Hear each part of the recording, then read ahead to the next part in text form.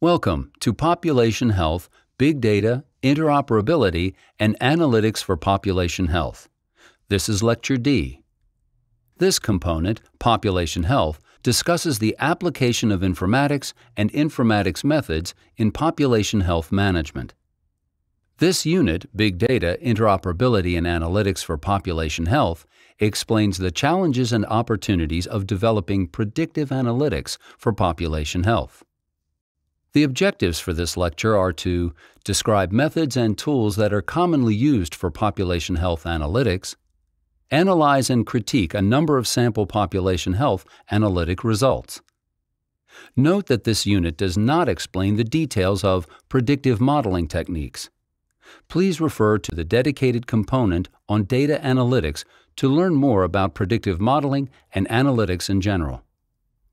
This lecture discusses the common tools used by population health analysts as well as common reports generated by population health risk stratification applications. This diagram shows the overall steps involved in developing analytics for population health management and risk stratification. As shown in Box 1, the first stage involves the merging of various data sets and developing a centralized or distributed population health data warehouse. The second step, depicted by Box 2, includes various processes to prepare the data for analysis, such as fixing data quality issues, deleting or imputing the missing data, and transforming the data to meet the assumptions of a given analytical approach. The next step contains the development of the modeling and data mining approaches. As depicted in Box 3, this step usually requires a base data set and an outcome data set that would collectively include the dependent and independent variables. As illustrated in Box 4, the next step contains the model's validation and evaluation process. In this phase, the analysts use various statistical and data mining concepts to measure how good the model is in differentiating the outcome variable and how reproducible it is when used on other data sets. As pictured in Boxes 5 and 6, a critical step after an acceptable model is developed is to apply it within the context of a population health management workflow. As marked by Circle C, this lecture discusses the common tools used to develop population health predictive models.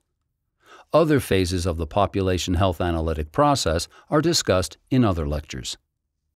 Many tools can be used to explore, visualize, and compare population health data. These tools include spreadsheets, visualization tools, and many other applications that help analysts to better understand the underlying population health data.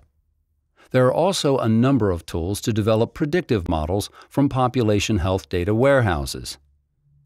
These tools are usually either statistical packages or data mining programs. Sometimes programming languages are used by analysts to develop new and advanced methodologies not available in existing applications from scratch.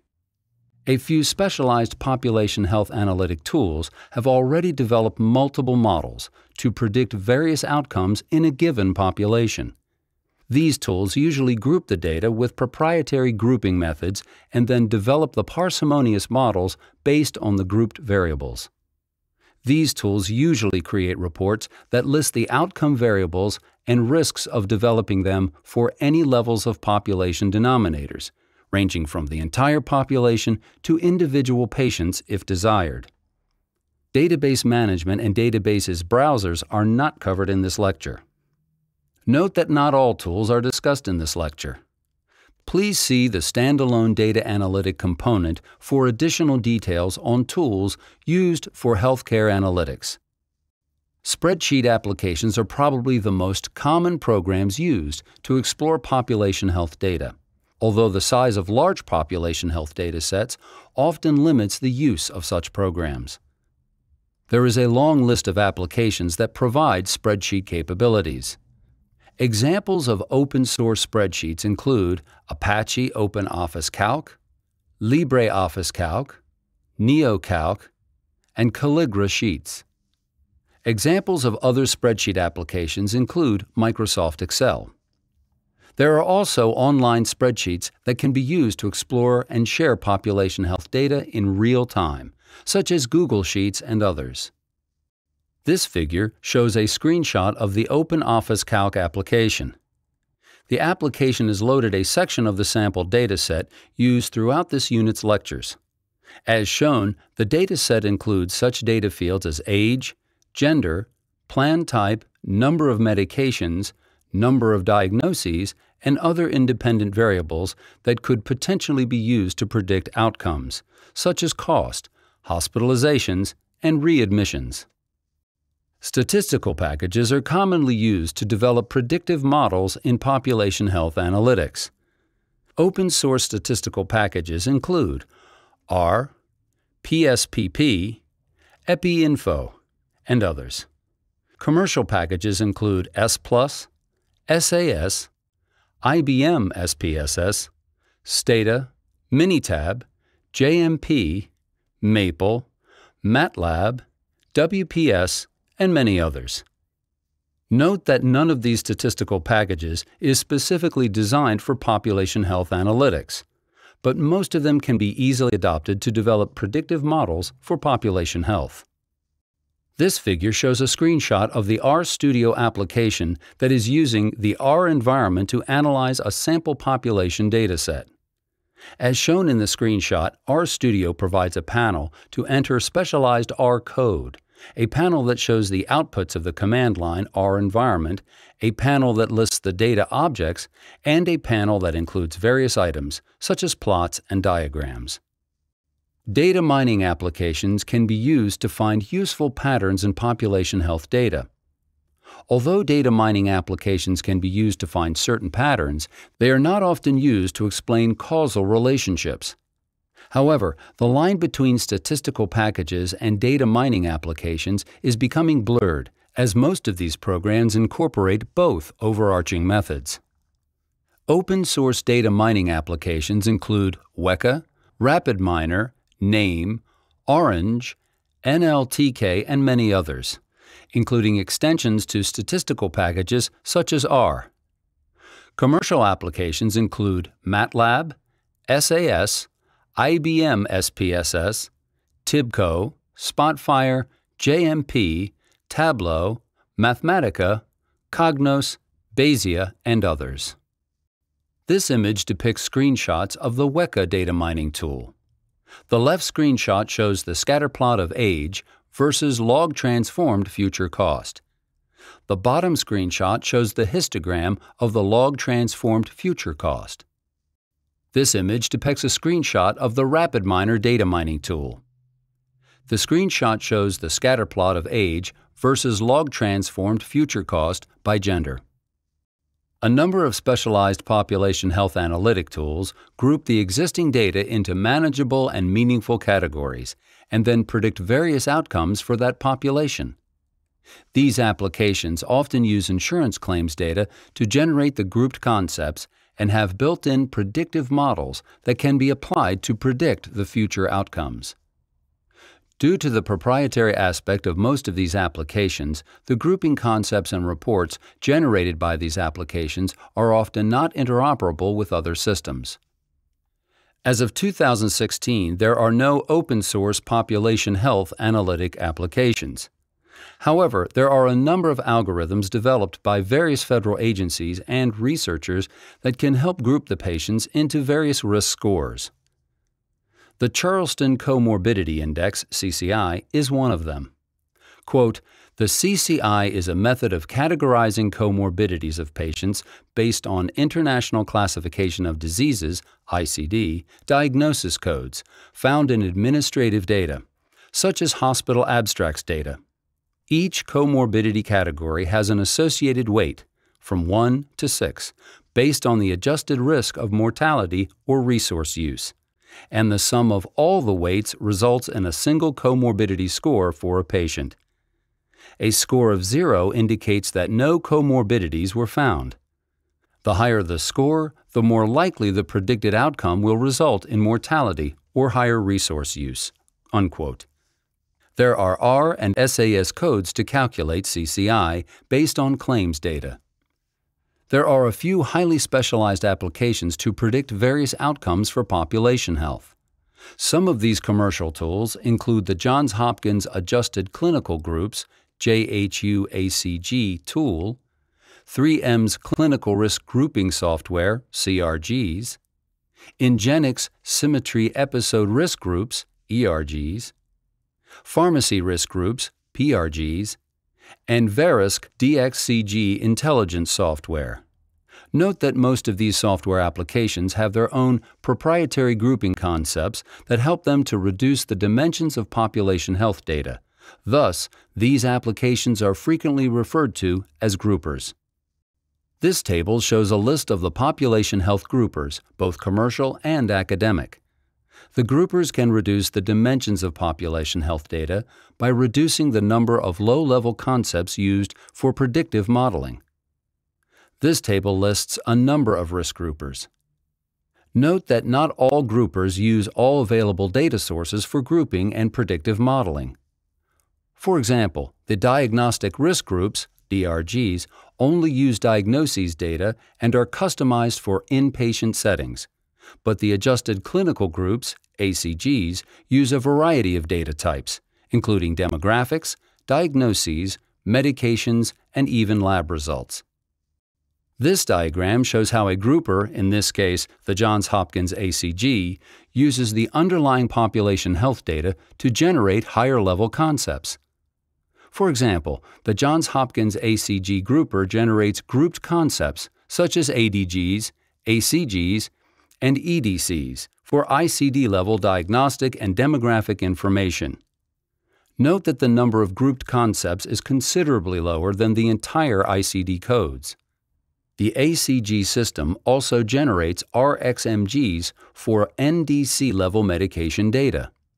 The software then uses these aggregated group concepts for predictive modeling and eventually population stratification.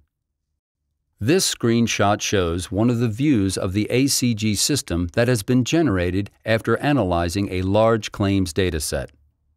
This view shows the differences in diagnoses grouping of a given population of a specific health system and the common diagnosis groups in the general population.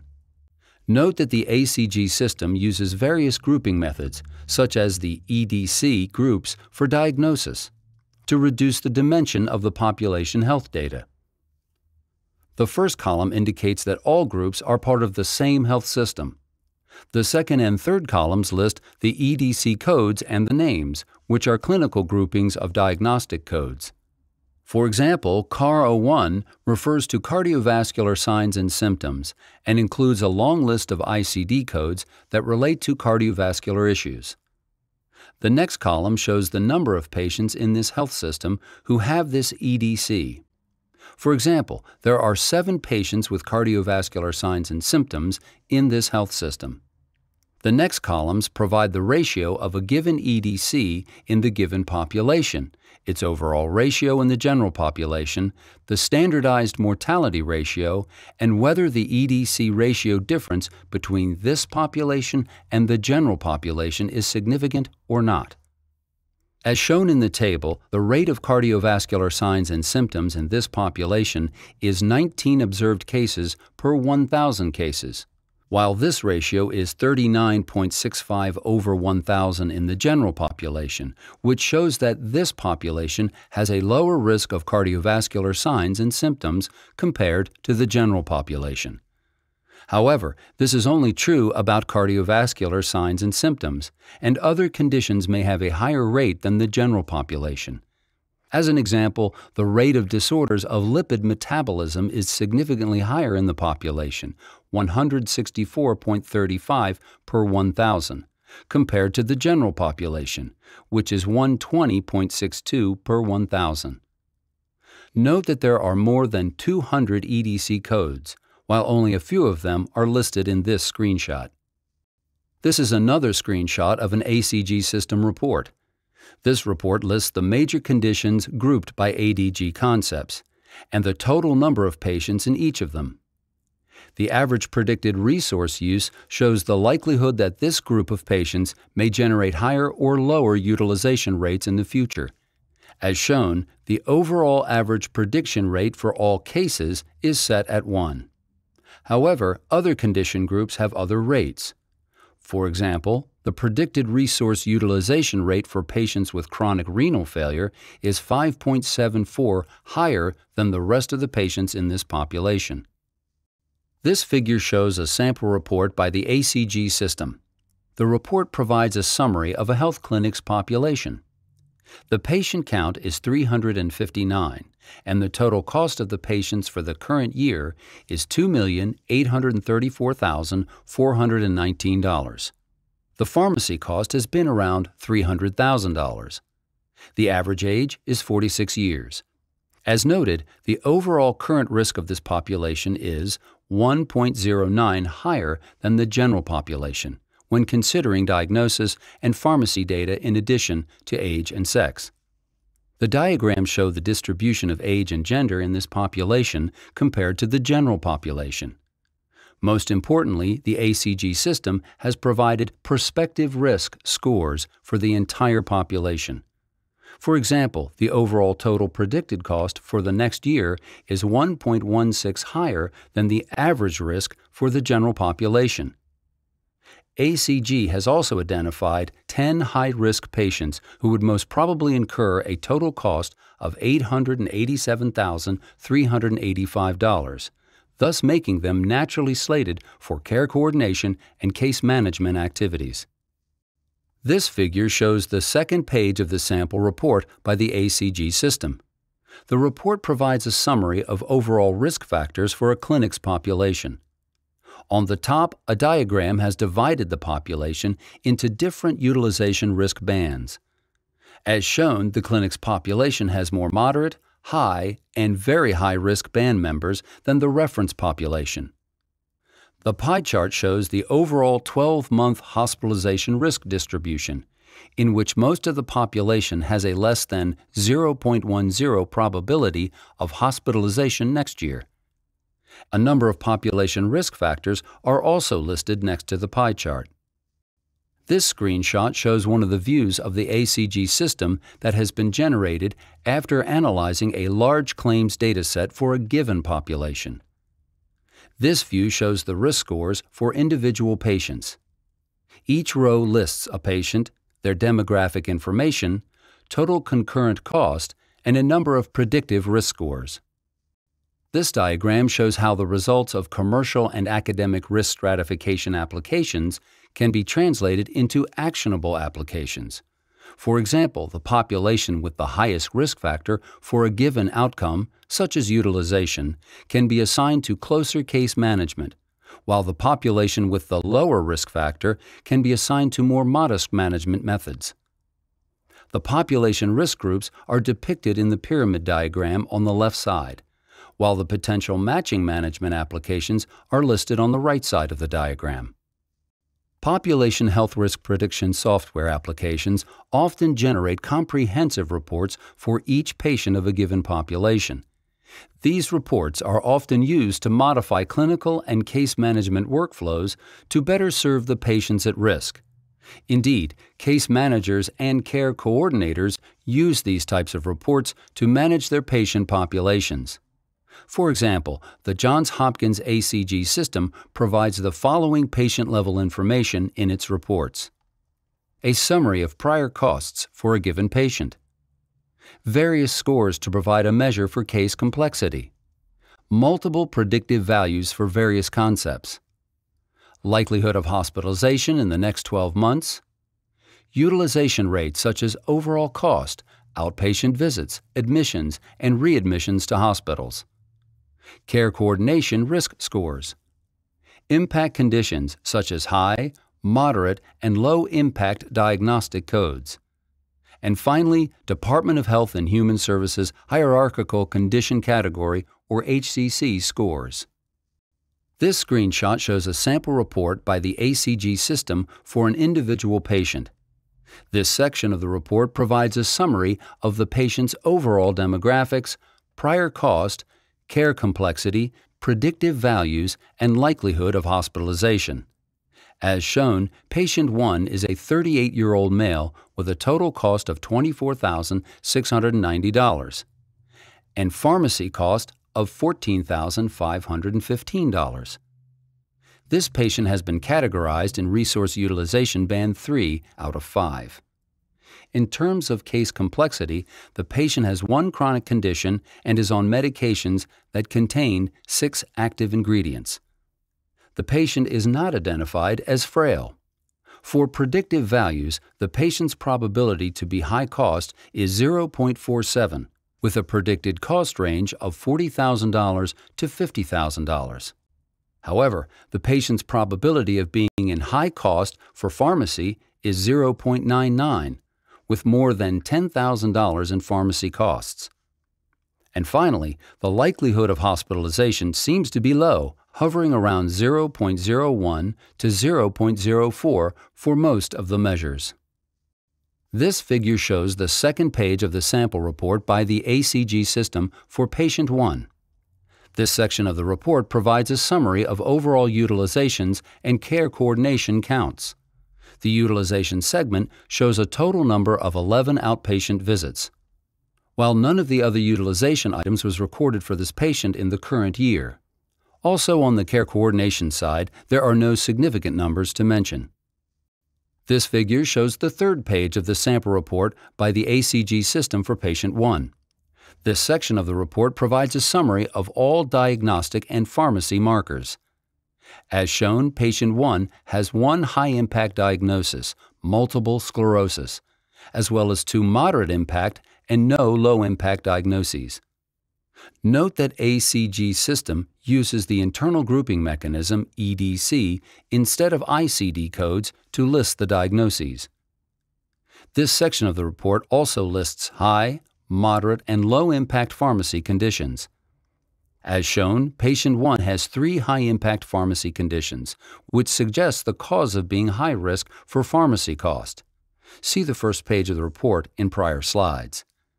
And the overall emerging risk for this patient. As with diagnostics, ACG system uses an internal grouping concept, RxMG, for medications instead of NDC or Rx norm codes. This screenshot shows a sample report by the ACG system for an individual patient. This section of the report provides a summary of the patient's overall demographics, prior cost, care complexity, predictive values, and likelihood of hospitalization. As shown, patient 2 is a 55-year-old female with a total cost of $12,676 and pharmacy cost of $8,167. This patient is categorized in Resource Utilization Band 3 out of 5. In terms of case complexity, the patient has one chronic condition and is on medications that contain 19 active ingredients. The patient is not identified as frail. For predictive values, the patient's probability to be high cost is 0.12, with a predicted cost range of $15,000 to $20,000. The patient's probability of being in high cost for pharmacy is 0.81, with an estimated $5,000 to $10,000 in pharmacy cost. And finally, the likelihood of hospitalization seems to be low, hovering around 0.01 to 0.08 for most of the measures. This figure shows the second page of the sample report by the ACG system for patient 2. This section of the report provides a summary of overall utilizations and care coordination counts. As shown, the utilization segment contains a total number of 28 outpatient visits, including the use of psychotherapy services, while none of the other utilization items was recorded for this patient in the current year. On the care coordination side, there seems to be some considerable activities. This figure shows the third page of the sample report by the ACG system for patient 2. This section of the report provides an additional summary of adherence markers for this patient, which was not included for patient 1's report. As shown, various markers for medication adherence are listed, including mean possession ratio and refill dates. See the next slide for an explanation of the very end section of this screenshot. This figure shows the fourth page of the sample report by the ACG system for patient 2. This section of the report provides a summary of all diagnostic and pharmacy markers. Note that a short part of this section is shown on the last slide. As shown, patient 2 has no high-impact diagnosis, but has 6 moderate-impact and 1 low-impact diagnoses. Note that the ACG system uses the internal grouping mechanism, EDC, instead of ICD codes to list the diagnoses. This section of the report also lists high, moderate, and low-impact pharmacy conditions. As shown, patient 2 has 3 high-impact, 6 moderate-impact, and 4 low-impact pharmacy conditions, which hints at the discordance in medications. As with diagnostics, ACG's system uses an internal grouping concept, RxMG, for medications instead of NDC or Rx norm codes. This screenshot shows a sample report by the ACG system for an individual patient. This section of the report provides a summary of the patient's overall demographics, prior cost, care complexity, predictive values, and likelihood of hospitalization. As shown, patient 3 is a 57-year-old male with a total cost of $67,177 and pharmacy cost of $2,343. This patient is categorized in Resource Utilization Band 5 out of 5. In terms of case complexity, the patient has 6 chronic conditions and is on medications that contain 22 active ingredients. The patient is not identified as frail. For predictive values, the patient's probability to be high cost is 0.77, with a predicted cost range of $50,000 to $75,000. However, the patient's probability of being in high cost for pharmacy is 0.03, with only $1,500 to $2,000 in pharmacy costs. And finally, the likelihood of hospitalization seems to be relatively high. For example, the probability of a hospital admission in the next 12 months is 0.52, and the possibility of a readmission is 0.20. These risk scores clearly indicate that this patient has a high risk of utilization and needs to be closely followed in order to improve his health outcomes. This figure shows the second page of the sample report by the ACG system for patient 3. This section of the report provides a summary of overall utilizations and care coordination counts. As shown, the utilization segment shows a total number of 50 outpatient visits, 1 ER visit, 2 inpatient stays that total 9 days, and 1 major procedure in the current year. On the care coordination side, there seems to be considerable activity. This figure shows the third page of the sample report by the ACG system for patient 3. This section of the report provides a summary of all diagnostic and pharmacy markers. Note that a short part of this section is shown on the next slide. As shown, patient 3 has 2 high-impact, 17 moderate-impact, and 3 low-impact diagnoses, which hint at the high probability of utilization next year. Note that the ACG system uses the internal grouping mechanism, EDC, instead of ICD codes to list the diagnoses. This section of the report also lists high, moderate, and low-impact pharmacy conditions. As shown, patient 3 has 6 high-impact, 5 moderate-impact, and 4 low-impact pharmacy conditions. As with diagnostics, ACG system uses an internal grouping concept, RxMG, for medications instead of NDC or Rx norm codes. This figure shows the fourth page of the sample report by the ACG system for patient 3. This slide provides the last section of the long summary of all diagnostic and pharmacy markers for this patient, which did not fit on the last slide. This concludes Lecture D of Big Data, Interoperability, and Analytics for Population Health. This lecture discussed tools to explore the data, such as spreadsheets, statistical packages to analyze population health data, data mining applications to find significant patterns in the data, specialized tools to analyze population health data, and finally, how to read and understand common reports generated by population health analytical tools. Note that not all items were discussed in detail. Please see the standalone data analytic component for additional details on methods used for healthcare analytics.